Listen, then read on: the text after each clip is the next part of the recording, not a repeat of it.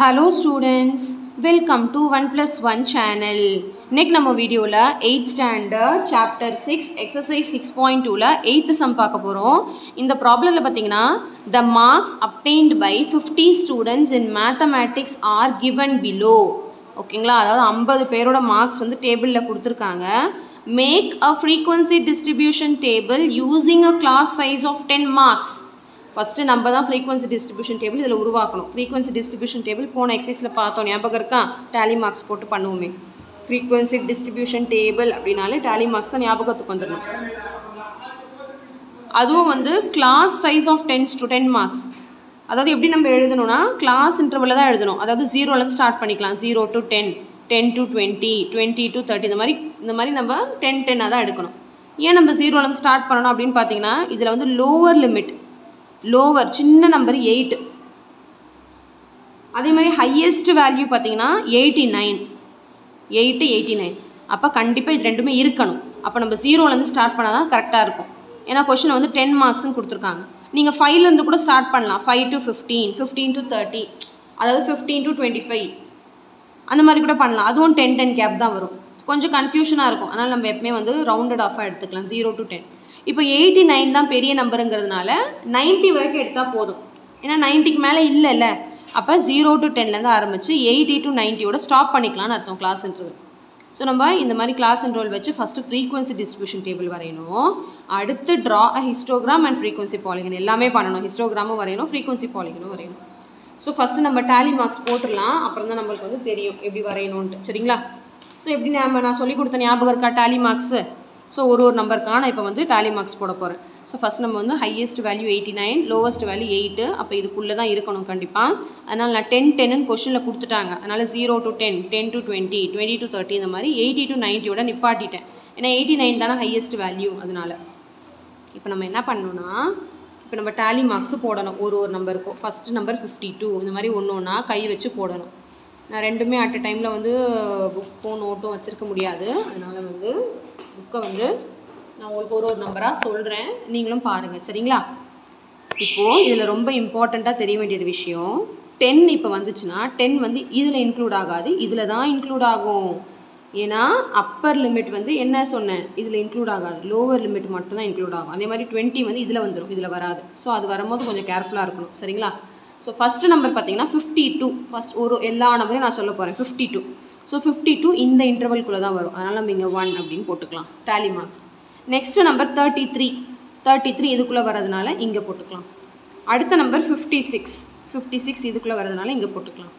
அடுத்த நம்பர் 52 இங்கே தான் வரும். அடுத்த நம்பர் 44 இங்கே. அடுத்த நம்பர் 59 இங்கே. அடுத்த நம்பர் 47 இங்கே வரும். அடுத்த நம்பர் 61 இங்கே வரும். அடுத்த நம்பர் 49 இங்கே வரும். அடுத்த நம்பர் 61 இங்கே. அடுத்த நம்பர் 47 இங்கே வரும். அடுத்த நம்பர் 52 பார்த்தீங்கன்னா இங்கே வரும். ஆல்ரெடி 4 இருக்குது. அப்போ 5th நம்பர் லைன் போடும்போது நம்ம அதை க்ராஸ் பண்ணணும் இல்லையா? ஏன்னா அது ஒரு செட்டு டேலி மார்க் ஞாபகம் இருக்குல்ல. அடுத்து 67 60க்கும் 70க்கும் நடுவில் வரும். அடுத்து 39 எங்கே வரும்னு பார்த்தீங்கன்னா இங்கே வரும். அடுத்து 89 வந்து 80க்கும் 90க்கும் நடுவில் வரும். அடுத்து 57 50க்கும் 60க்கும் நடுவில். அடுத்து 64 60க்கும் 70க்கும் நடுவில், அப்போ இங்கே வரும். அடுத்து 58 58 இது ரெண்டுத்துக்கும் நடுவில். அடுத்து 63 இங்கே வரும். இது ஆல்ரெடி 4 முடிஞ்சிருச்சு, அப்போ இங்கே 5th லைன். அடுத்து 65 இங்கே. அடுத்து 32 வந்து இது ரெண்டுத்துக்கும் நடுவில். அடுத்து 64ங்கிறது இங்கே. அடுத்து 50 இப்போ இந்த இடத்துல தான் ரொம்ப கேர்ஃபுல்லாக இருக்கணும். 50ங்கும் போது இங்கேயும் இருக்குது. அப்போ எங்கே வரும்னு பார்த்தீங்கன்னா இங்கே தான் வரும். Upper limit R not included. இதுதான் எனது கண்டினியூஸ் சீரீஸ். நான் சொன்னேன் இல்லையா, continuous series R exclusive series. எக்ஸ்க்ளூசிவ்னா என்ன அர்த்தம்? இது வந்து இதில் சேராது. அப்பர் லிமிட் வந்து எக்ஸ்க்ளூஸ் பண்ணிடணும். இதில் தான் 50 வரும். அப்போ இங்கே தான் 1 போட்டுக்கணும். அடுத்து 54 இங்கே தான் வரும். அடுத்து 42 வந்து இங்கே வருமா? அப்போது இது 5th லைன். அடுத்து 48 இங்கே. கொஷனில் உள்ள நம்பர் தான் நான் லைனாக சொல்லிக்கிட்டு இருக்கேன். சரிங்களா? 22 இங்கே வரும். அடுத்து 37 இதுக்கு நடுவில் வரும். அடுத்து 59 எங்கே வரும்னா இங்கே வரும். அப்போ இது 4 லைன் முடிஞ்சிச்சு. அடுத்து 5th செட்டு. அடுத்து 63 இங்கே வரும். அடுத்து 36 எங்கே வரும்? இங்கே வரும். அப்போ 5th லைன். அடுத்து 35 இங்கே. 48 இங்கே வரும். அடுத்து அகெயின் 48, அடுத்து 55, அடுத்து 62 இங்கே வரும்.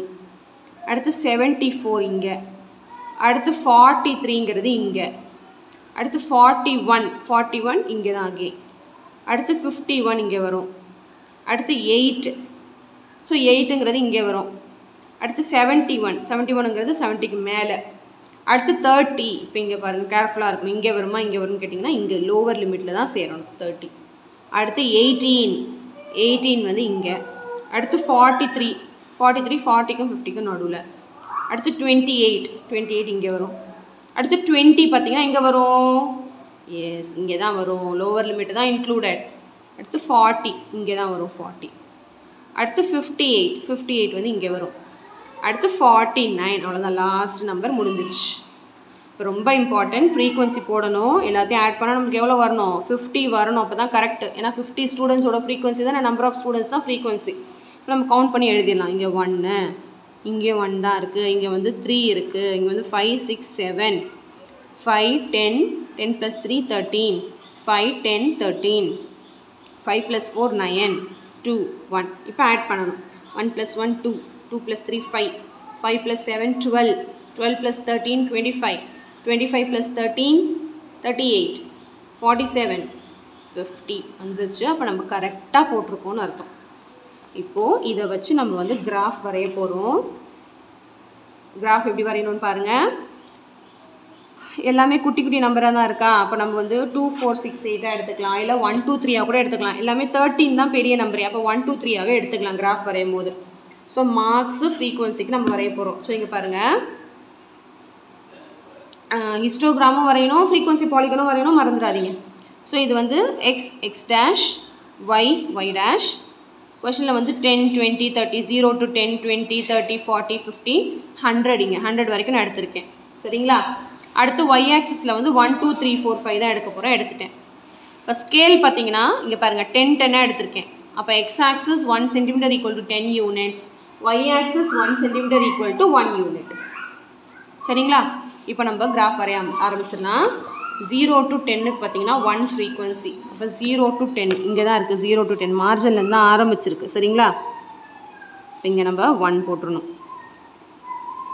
அடுத்து பார்த்தீங்கன்னா 10 to 20க்கும் 1 தான்.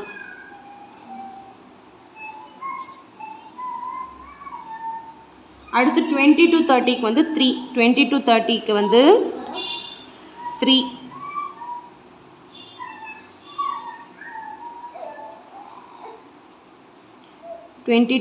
வந்து 3.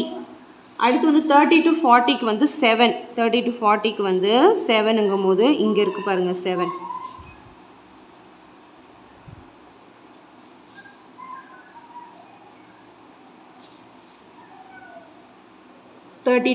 வந்து 7. அடுத்து வந்து 40 to 50க்கு வந்து 13, 40 to 50க்கு வந்து 13.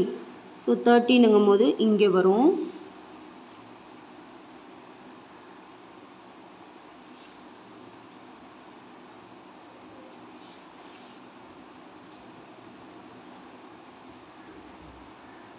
அடுத்து வந்து 50 to 60க்கும் 13 தான், அதுவும் 13 தான் கொடுத்துருக்காங்க. அப்போ அதே தான் வரும்.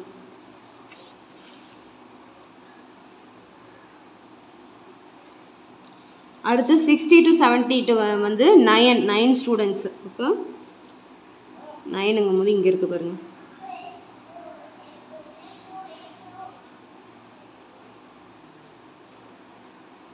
அடுத்து 70 to 80க்கு வந்து 2, 70 to 80க்கு வந்து 2.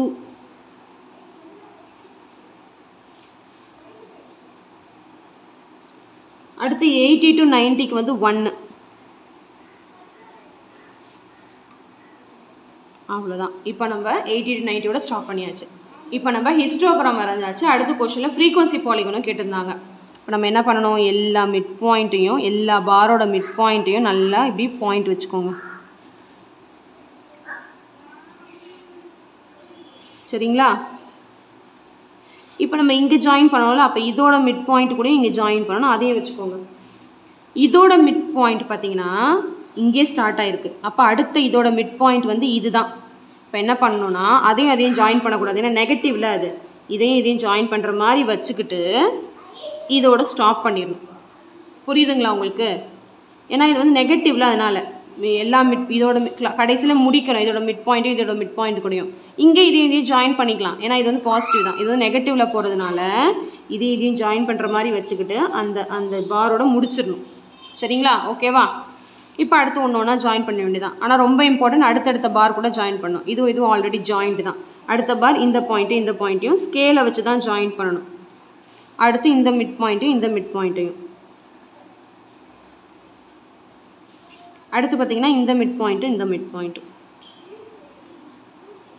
அடுத்து இது ரெண்டும் ஜாயிண்ட் தான் இருக்குது. அடுத்து இதுவும் அடுத்தடுத்த பார் கூட தான் ஜாயின் பண்ணணும், மறந்துடாதீங்க. சரிங்களா? அடுத்து இந்த மிட் பாயிண்ட் அடுத்து ஃபைனலாக இது 2 மிட் பாயிண்ட். அடுத்து இதோட நம்ம கம்ப்ளீட் பண்ணோம் இல்லையா, அதையும் ஜாயின் பண்ணிக்கணும். இதையும் இந்த மிட் பாயிண்ட்டையும். அவ்வளோதான். இதுதாங்க ஃப்ரீக்வன்சி பாலிகன். ரொம்ப சிம்பிள் தான். கான்செப்ட் அண்டர்ஸ்டாண்ட் பண்ணிக்கிட்டிங்கன்னா ரொம்ப சிம்பிள் தான். சரிங்களா? இங்கே ஜாயின் பண்ணும்போது மட்டும் கொஞ்சம் கேர்ஃபுல்லாக இருக்கணும். சரிங்களா? இப்போ இதுவே ஒரு பார் தள்ளி ஆரம்பிச்சிருச்சுன்னு வைங்களேன், இப்படி ஆரம்பிச்சிருந்துச்சுன்னா, இப்போ ஃபார் எக்ஸாம்பிள் சொல்கிறேன், இப்படி ஆரம்பிச்சிருந்துச்சுன்னு வைங்களேன், இது எக்ஸ் ஆக்சஸ் இப்படி இருந்துச்சுன்னா என்ன பண்ணலான்னா, இதுக்கு நடுவில் தானே இந்த மிட் பாயிண்ட், இதையும் ஜாயின் பண்ணிக்கலாம், ஒன்றும் பிரச்சனை இல்லை. இது வந்து பாசிட்டிவ் தானே. இது வந்து இங்கே மார்ஜின்லேயே ஆரம்பித்ததுனால அடுத்த மிட் பாயிண்ட் நெகட்டிவில் போகிறதுனால இதோட ஸ்டாப் பண்ணிடுறோம். அவ்வளோதான், வேறு ஒன்றும் கிடையாது. சரிங்களா? ஸோ ரொம்ப சிம்பிள் தான். கான்செப்ட் அண்டர்ஸ்டாண்ட் பண்ணிக்கோங்க. நல்லா உங்களுக்கு கிளியராக இந்த சம் அண்டர்ஸ்டாண்ட் ஆகிருக்கும்னு நினைக்கிறேன்.